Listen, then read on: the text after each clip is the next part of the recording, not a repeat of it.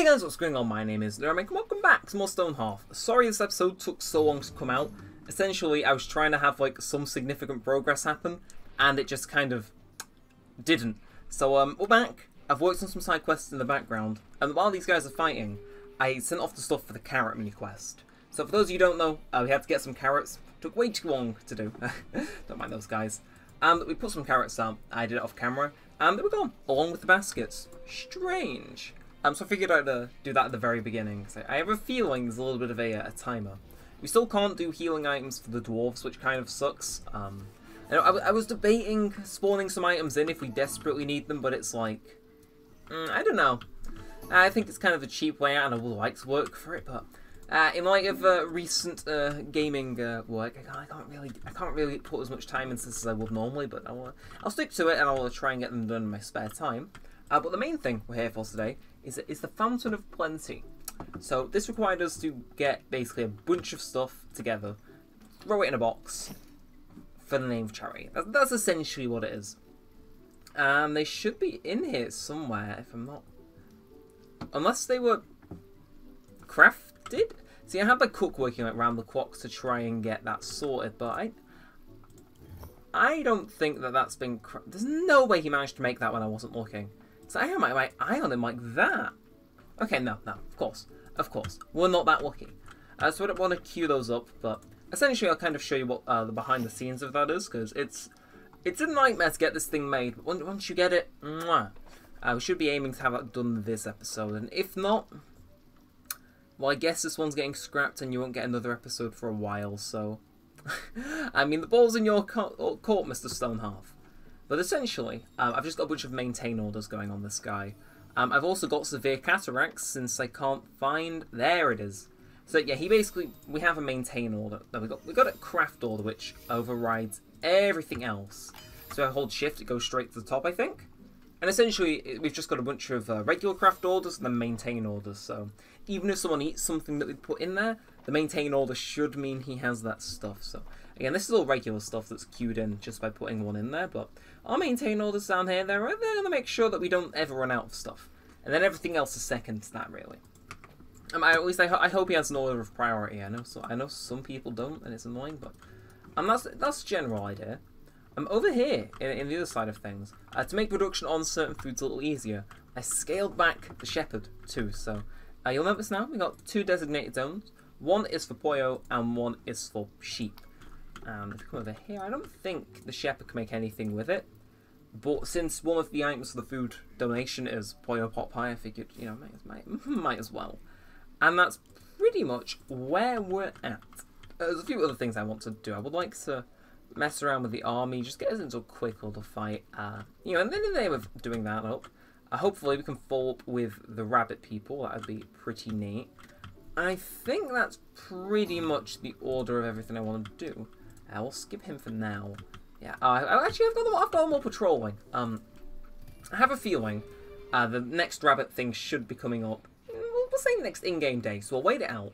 We'll let the chef work overtime. Just see. I was debating actually. I had a thought, and we could do it. We could get, hear me out, a second chef. Well, so if you look at them, your job tree. Yeah, those guys aren't in danger. You can only really go to a chef from a farmer, so it would require like ripping one farmer away to be a temporary cook. But I think the temporary aspect is probably what would make it work the best, just because then we can throw it back on once we're done. And plus, it's some experience for our stonesmithies, and no one doesn't really need it. So I figure, do we go all? We can't go all hands on deck because part of the thing is corn. But I figure if we get an extra cook on board, we can start making some moves because. I mean, if we come over to our current cook, you're not allowed to take a break. But if you come over to your other cook, bad example. But normally, like, first of all, he keeps walking out of this window. I put a door there for you, ungrateful. But essentially, he stops doing random tasks. You see what I mean? Like, yeah, he's rescuing someone else out of the goodness of his own heart. Disgraceful. And oh god, we're actually out of our depth. Oh, okay, Mr. Cleric, Miss Cleric, you are probably single-handedly about to save this town. You know, okay, so it's just cancel. I'm sure it's fine. Can you go back to cooking? See, this is why we need a second chef. Because he constantly gets distracted. Also, happy 10 episode mark. You didn't expect this one to last so long. But, anyway, look at us. Look at us pulling through, killing all the enemies. And I think on that victory, is there any, I don't think there's any more that we need to worry about, is there? Are you just running off to fight some other enemy on the other side of the map? Right, well, I think we'll relieve them from their post there. We can come back and do something another day. But how is Mr. Stone doing? He's working on it as we speak. So, now is the fact of which guy we promote. Oh, they're both maxed out. So I want one with the most mind, because I think they craft faster.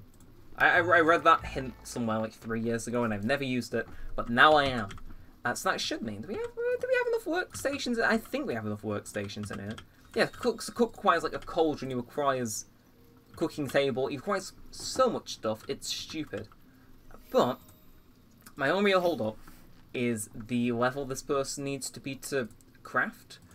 But actually, so let's see, donations to the Church of Plenty is anything. Okay, actually, okay, that is right. Cook of level 3, cook of level 3, and then do we have a bunch of level 1 stuff going on? Because if we do, what I can do is it can kind of force the other cook into working on that, easing the work of the first one, and then they use that as a way to level up. Okay, that sounds pretty cool. Yes, broth, for example. If we need to maintain that, I mean, we don't have any vegetables, but they can do that. How about fish? Fish. You know, I mean, they can split it between them. That's the idea. This is the general idea. And I guess now, okay, so there's a camp over here. You know, how many people in our military are currently recuperating? Right, just one. Okay. Then there is no reason why you shouldn't be able to take these guys out. But I think since it's probably going to take a while for our cooks to catch up, I just figured I'd record this little opening 7 minutes or so. I'm gonna cut the episode here, and I'm gonna come back when hopefully, I say it's very not full of hope. I doubt this will happen, ideally, but hopefully, both cooks can, you know, they can get in gear and hopefully, you know, get the work done. And you know, while they're at it, you know, the townspeople can finish whatever's going on here. So it's been a little while, and I've decided, you know what, I'm switching directions. We're able to craft the fighting fountain. I don't care about this fountain of plenty anymore. So what we got to do first is we got to abandon the current quest, and then I think officials like, yeah, we come back in here. Valor of Sid. Wait for our little friend over here to come craft. And we're golden. We've got a tier 3 town now, and we just got some quests. So first up, strange trading. Some small figure approaches. I've heard of your vegetables. Allow me to take some, and by my honour, it will be a worthwhile trade. Sure, let's get some baskets. So we need some raw vegetables.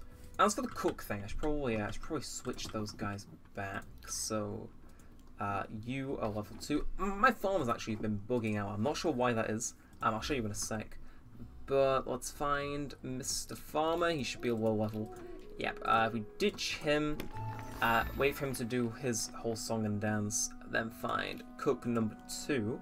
Yeah, it was really weird. If we promote them back to a farmer, things should be normal. We can pick up the stuff they were using. It feels a bit stupid now, I'll admit. Can I not pick that up? That seems a little... Okay, and I guess I'll just destroy them. Yes, destroy. Get out of here.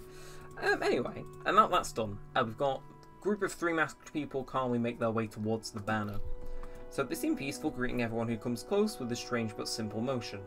Spreading their hands open in a wide circle, then clasping them together as they bow their heads. Peaceful travellers, welcome! Okay, so upon reaching the banner, the 3 of them stop. Everything about them is strange. That is some description stuff. They have a gold necklace with a massive sapphire. Who are you? Okay, look at them inspecting. They look like a rabbit. Right, hitting those forces the little one straight back up. Okay, so disciple of monkey greetings of Hesse, we travel from royalty our lineage reintroduce, please. So these the rabbit people. Okay, yes. Pleasure to meet you. Pleasure to meet you. Pleasure to meet you. Yeah. Right. While they speak, it takes a moment to look into the eyes of each person gathered around here. We are in need of. What do you want?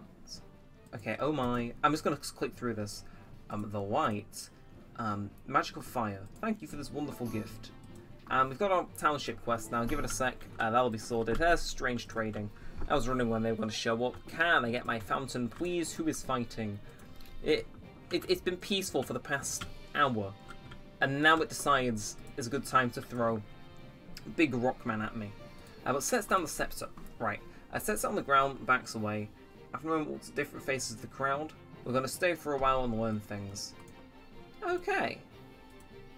So I guess that's, is that where we go now? Are they just members of our town? Yeah, so we've got, these are like the royal rabbit people? What the... Sure, good for them. I'm lost, but... Man, that was a lot of text. I'm kind of glad I didn't end up reading that. And strange trading. Yeah, talking about strange trading. Raw vegetables. I'm not sure what's going on with our farmers. Like, I think they're busted. I think they're busted, but I've got a trick up my sleeve, and you'll notice it's in the top left. So, and we've got all these things, and one of these bad boys is I was trying to figure out how I could fix this. If you do Control-C, and then we find, yep, you can see that I was attempting a certain, let's just drive this up, I forget that was there, eh? But I think, if I can, there is a command in here. Also, that command didn't work, by the way. I think if we do AI _ reconsider, this should basically yell at them to do something more important with their time. So result equals true, restocking items. So if we tick off haul, they'll do resting by the fire, but we can tell them, how about you reconsider and do something of actual worth? And it's meant to fix any issues that come up. We'll do the same thing here with Mr. Master Farmer, just tell them to reconsider a few times, and eventually this should kick them back in gear. Again, it's very slight, but sorry about the thing that's in the top left now. It was just... Again, I'm not sure what this whole thing is. It's a bit weird, but we'll go with it. Anyway, daily update. Like I said, because they haven't been farming, we are running rapidly out of food, which is bad, very bad. So, while we wait for Mr. Statue Man to get crafted, I am gonna set about. Actually, no, you know we don't need to remove them, but actually yes, we do need to remove them. I have a conspiracy as for why they ain't working properly, and I will put it to the test, see if it works. It won't let me select this zone. But essentially, what my hypothesis is because we've surrounded this with water, it doesn't want to, like, let them into harvest. And if it does, it's only briefly, because they can't stay for whatever reason. That's legit my only guess. So we're going to make things a little bit, interesting, shall we say. And I'm going to start with a test farm. So I'm going to do this, and you see how it, like, see how it does that? I'm going to bring them down to 10 by 10. And what it should do, it should give them... I'm doing that in the wrong spot, but that's the general idea. I think, yeah, if we bring them as 9 by 9, actually, I think that might be better. Yeah, 9 by 9. Why not? Give it a shot. See what happens. Never know. So if we throw turnips in there, for example, and then we do another 9 by 9, they've got exactly 2 spaces on the side, and they are already in here. Yeah, I mean, it sucks that we're getting less stuff, I guess, but at the same time, I can't complain. Solely because it might mean they're a little bit more productive. I don't know though. It's not set in stone. But I figured I might as well start on this because, honestly, I didn't realise it, but these guys were holding me back a whole bunch. So seeing how they set about doing all this stuff now will be interesting. But I think because we've got to get our paddy field up in here. We might have enough space for something on the end. Yeah, it's a paddy field, and that's everything. We'll just make them have this one ready for whenever we need it. And hopefully that sorts itself out and they work.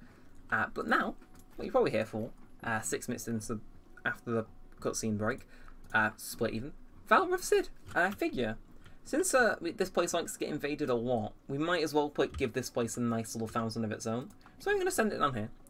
And I think, is this person coming over to place? Who's placing it? I would like to know.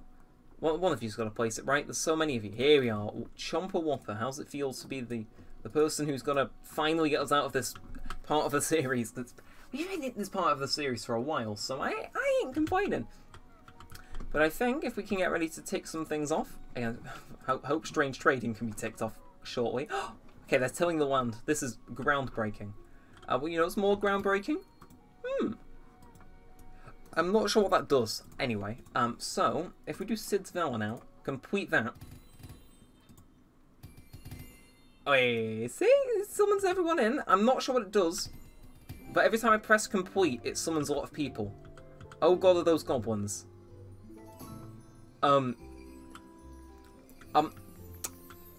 Is that meant to be people in my town, or what? Are you meant to be getting like killed or something? Where? What? What? Anyway, we've established our thing now, which means we get better weapons, engineer things, mages and statues, blacksmiths, decorations, and tier 3 music. Yeah, so it means we get more music tracks. I was going insane, and oh my god, there is so many things. What is this? I'm looking at my thing. Okay, we've already seen this. Oh my, why is it giving me so many notifications? Oh, we've got that again. And go again. Oh, this is because I clicked it multiple times, isn't it? Okay, here we are. So it surely speaks to the heroism of whoever he was.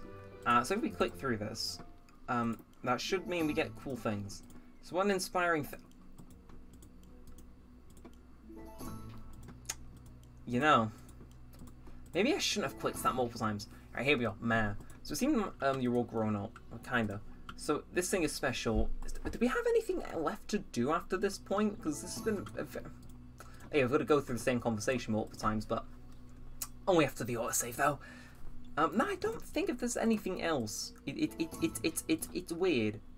Because it's a very abrupt end, like re-embarking is something I don't want to do, but at the same time the series does function as a nice little buffer. Now I suppose we've got some stuff left to do, so we'll stick with it for a few more episodes, but very much the main part of this series is coming to a close, which is it bittersweet? No. But you know, we'll get ourselves a thumbnail. It'll look super nice for the YouTube people. And I think on that note, we should probably get one for the other side too, just to be polite. I think I'll end this one prematurely because my voice is going. But if you did enjoy this, like, comment, subscribe, do all that stuff. And until next time, but said all that aside, I promise the next one is going to be less chaotic. Thanks for watching, guys. My name's been Neremik, and peace out.